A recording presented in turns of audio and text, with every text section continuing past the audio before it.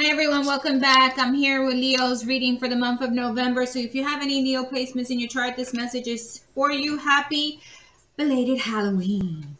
I was in my fairy costume yesterday. I'm not. I'm wearing some flowers in my head right now because it's the 1st of November and this is for your reading is for November, Leo. Sorry I wasn't here last month. I had a lot of career changes, making different decisions. I've been working on my Etsy shop. That's doing very well. If you want to look at that, it's called Abundantly Spiritual. You get personal tarot reads, personal psychic readings. You also get candle magic work with different herbs and oils and things that I use on them.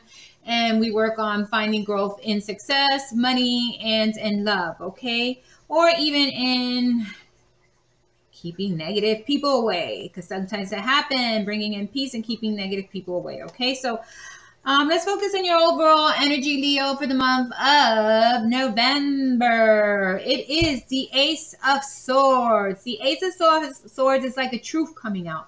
Something being made known, something being worked out, something being made known. Sometimes it works to your benefit, sometimes it may not, but this is a truth coming out and something that needed to be made known in order for you to move forward, okay? So there's a truth coming out. I feel like it's going to be in better light. It's going to be for you. It's going to be in better perspective, and you're going to be moving forward, okay?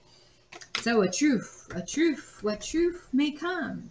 Then we have the Six of Cups in the upright. This is reminiscing about the past, or maybe the past is reminiscing about you, Leo. I don't know. But there's some reminiscence of the past here. There's something in the past that you were feeling stuck, or maybe you are stuck and thinking about, but I don't think it's really in your mind or in your head. But maybe this person in your past is thinking about you.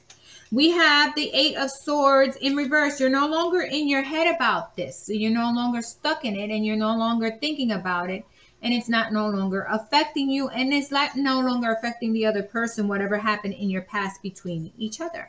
Okay, we get the Eight of Wands, fiery, passionate energy. This could be fiery, passionate energy of love. This could be fiery, passionate energy of arguments, fiery, passionate energy of indecisiveness. You know, and when it's wands, it's just fiery energy coming in, and sometimes fire burns, right? It can be problematic. It depends what comes after, okay?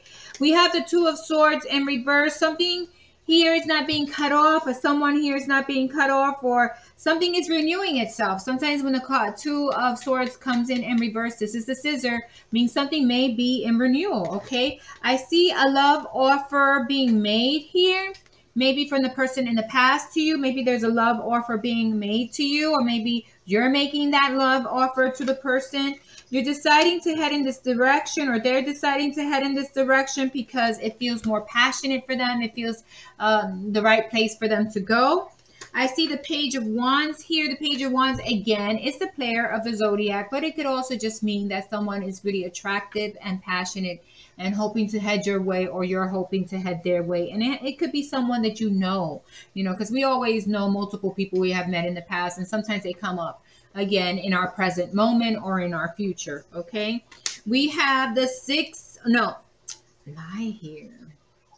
Is this the Six of Pentacles? It could be the Six of Pentacles, but it could be the Nine. I always get these confused. But anyway, it's Pentacle energy. 1, 2, 3, 4, 5. Yes, we have the Six of Pentacles here. The Six of Pentacles is needing to balance this situation out, making sure you're keeping a balanced situation with this relationship, or this commitment coming into you, or this passionate energy coming to you. You're gonna be balanced, more balanced with it, and they're gonna be more balanced with you. Okay.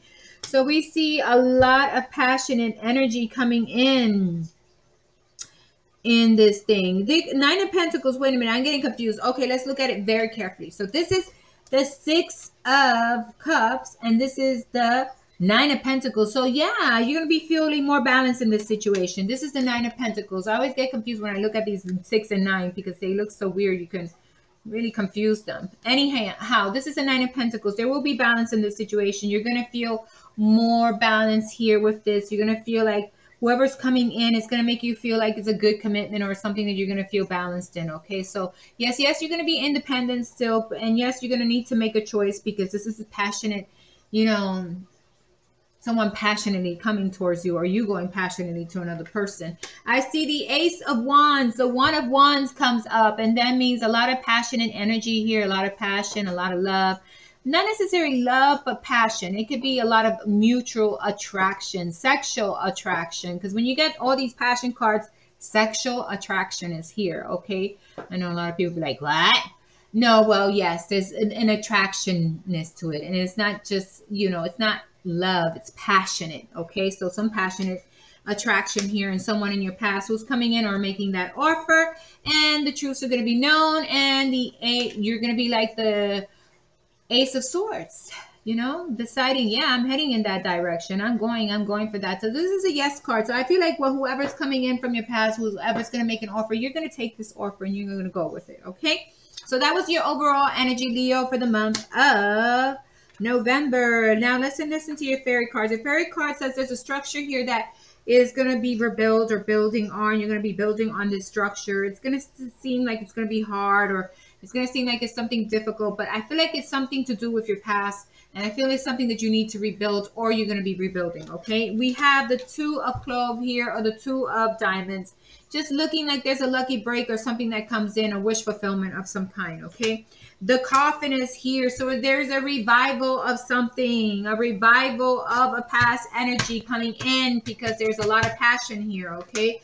There is a gift coming in, or flowers, or growth, or something of that sort. But you're gonna be grateful for it. You're gonna have a lot of gratitude, and so are they in regards to this situation. Okay. For your oracle card, it is for the advice from Archangel Michael. Your inner guidance is real and trustworthy. Trust your intuition and your inner guidance in regards to the situation, or this person coming in that could have been someone from your past. Okay. It says here, my prayer, please help me clearly hear, see, feel, and know the divine guidance that I have asked and prayed for.